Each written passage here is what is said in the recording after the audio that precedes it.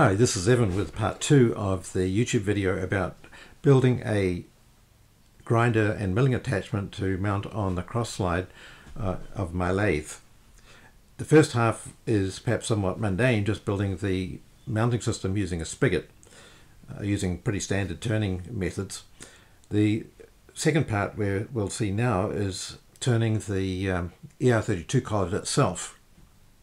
And I did have a problem keeping that concentric, and I had to turn it again, so I'm going to show you both parts, the initial construction and then the modification I had to make, which is kind of interesting. I think I had used a rather novel technique to make it concentric, so let's see how it goes.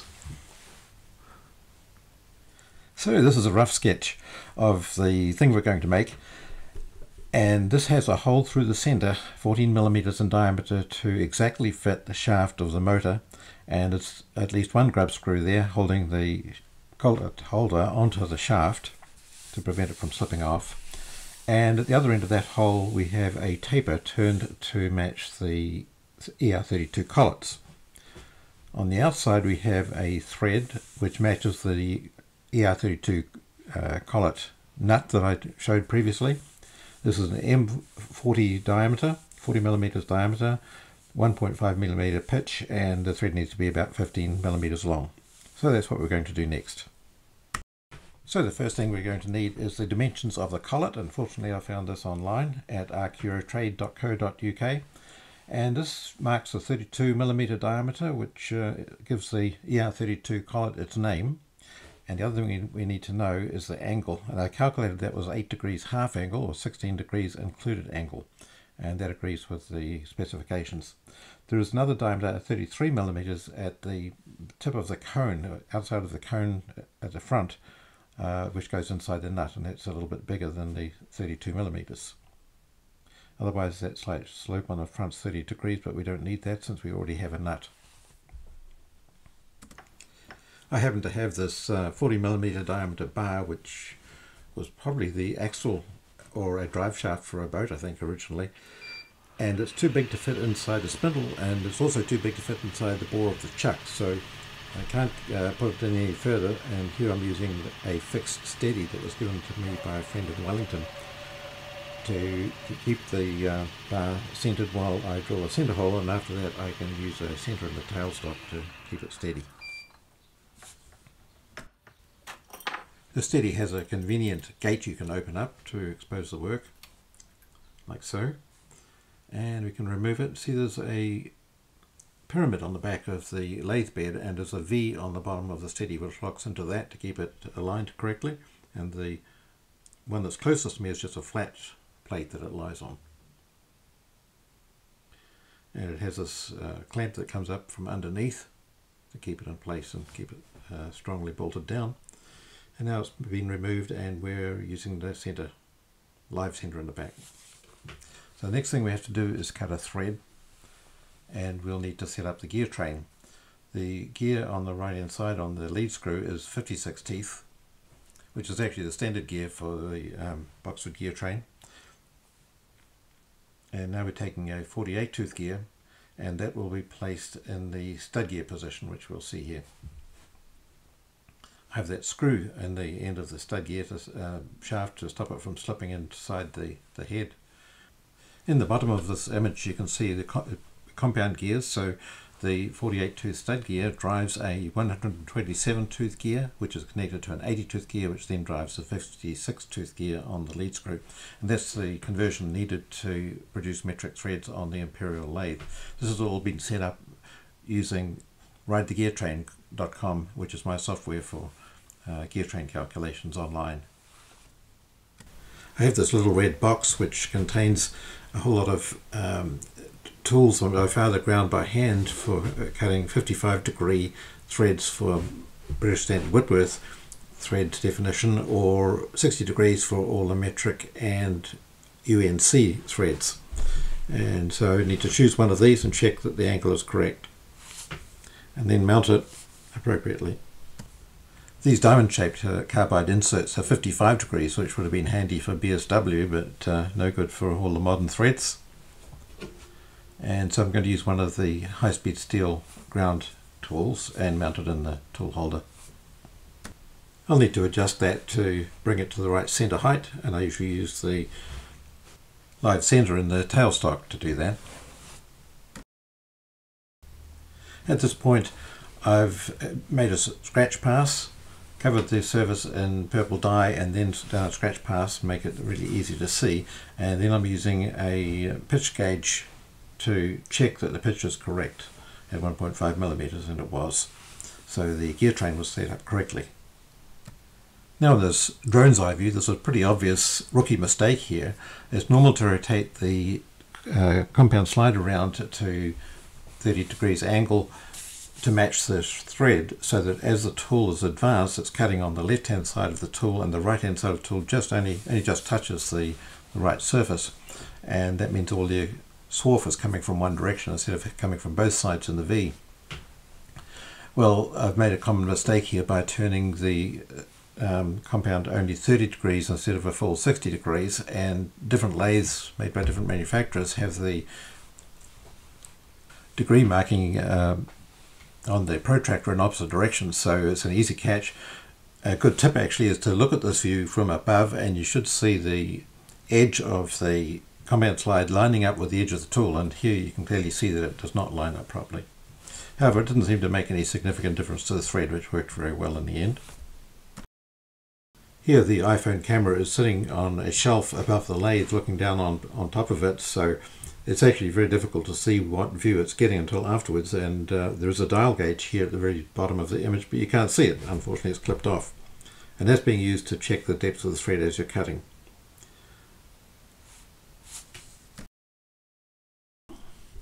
I'm making a cut here using the speed control of the lathe to speed up through the middle of the thread and slow down at the end, and then use the same controller to wind it backwards. That way I'm not disengaging the half nuts. I found that much easier than just messing around with half nuts. You can just wind it back, especially for a short thread like this.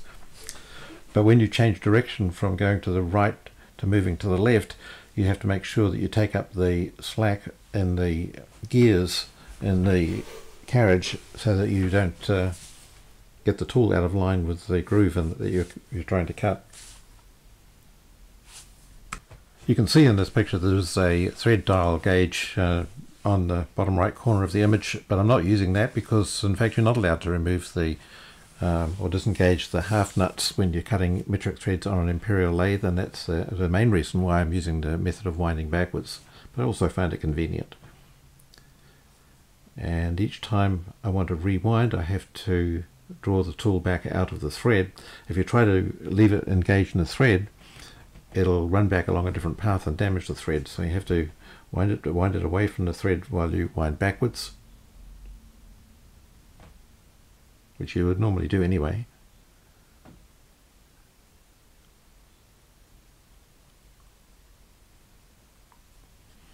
And then wind it back in, and I started by setting the dials to 0 with the tool just touching the surface of the work. Before I did any thread cutting, I had the tool touching the surface of the work and made sure that the adjustable micrometer dials on the cross slide and compound slide were both on 0, and that gave me a starting point for monitoring the depth of thread. Some people prefer to have the 0 point set to the end point of the thread when it's at its right depth, and that's an alternative way of doing it. The dial gauge, which is out of view in the center bottom of the image, is measuring how far the tool post has moved forwards at a right angle to the center line of the work, and that can be used for measuring the thread depth. An alternative way is to calculate how far you have to advance the compound slide at its 30 or 60 degree angle in order to get the correct depth. Another way is just to keep cutting until you've removed nearly all of the dye that you can see on the surface, and then trying it with a nut and taking a bit more off until it fits. That's a sloppy way of doing it, I guess. I'm making very light, gentle cuts because this is quite hard stainless steel, and I don't want to get a ragged surface that you might get if you make a very deep cut. Notice too that when I rewind towards the right, I go well past the end of the thread, so that when I change direction again and move to the left, there's time for the motor to take up the slack and all the gears in the carriage and line up again with the thread groove.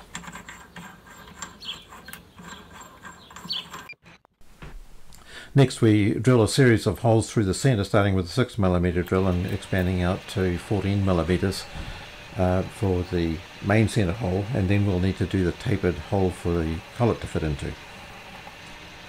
Unfortunately my iPhone camera ran out of memory, so I didn't get any footage of the actual boring of the main hole and also the taper. To do the taper I just turned the compound slide around to 8 degrees and bored it at an angle, and it came out fitting the collet very well. Finally we're at the stage where we can test it with an end mill and the milling attachment mounted directly on the cross slide after removing the compound slide. This is a fixed height, so I'm not able to alter the height of the tool, but it does line up pretty well with the centre line of the lathe. So I'm using the end mill here to face off a little bit of this brass to see how it looks.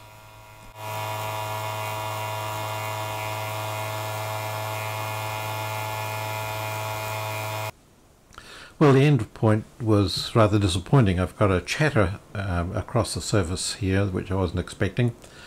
And on closer inspection I decided that the tool wasn't quite concentric. It wasn't so much that the 14mm hole through the centre of the collet was actually off centre, it was just that it was actually slightly loose, and when you do up the grub screw then it goes off centre. So I'd bored out the 14mm hole a little bit too big. The shaft itself was actually marginally below 14mm. So that was the problem, and to solve this problem I decided I had to rebore that 14mm hole out to a larger size and insert a bronze bush and then rebore that. And then the question is how to make that concentric. So here's the interesting solution. I placed a piece of scrap bar in the 3-jaw chuck and then placed a collet over it. And the idea then is to place the collet holder over the top of the collet and clamp it onto the bar so that the collet holder is concentric with the actual collet. And then I could bore the other end out to the correct size. I turned the shaft to the appropriate size for the collet I wanted to use, but also in this process I'm making sure that the surface of this bar is now concentric with the lathe.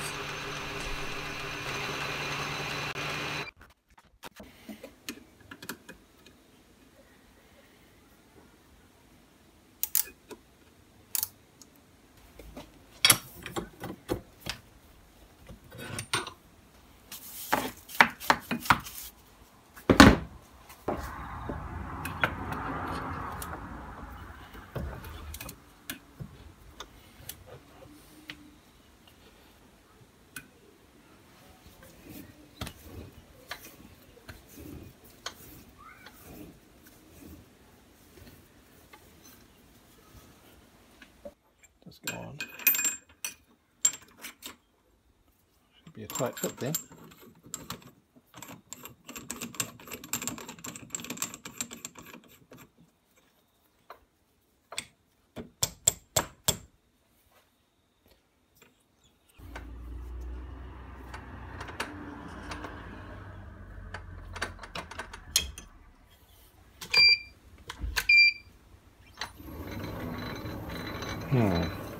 Tough round.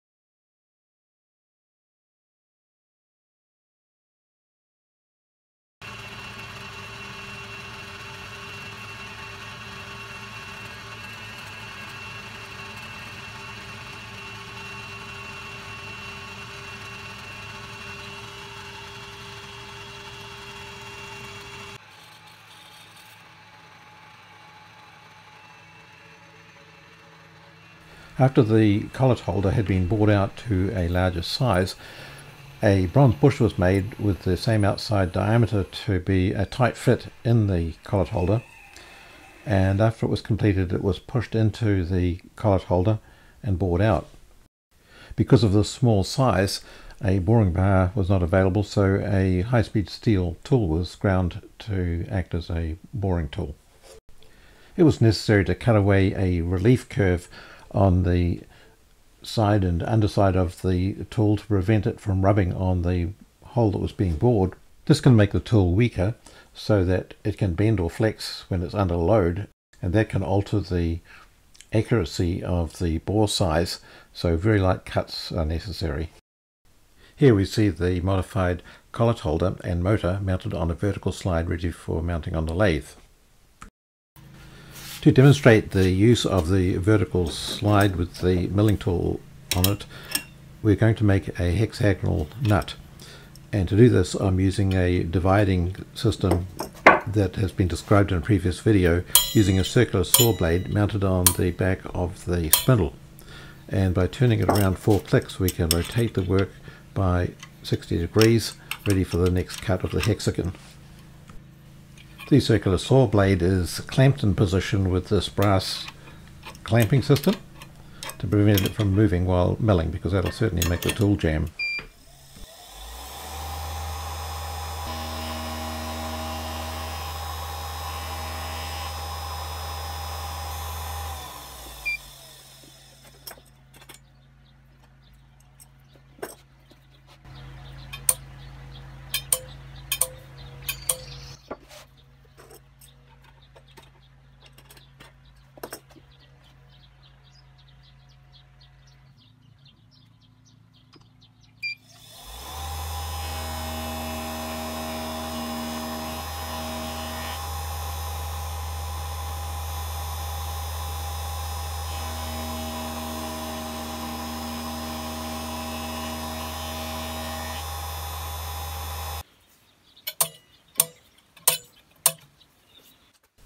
The lathe motor has a pulse width modulated speed controller on it, and this was arranged so that the mill motor could be plugged into the speed controller instead of the lathe motor, and that way I could control the voltage and speed of this DC motor.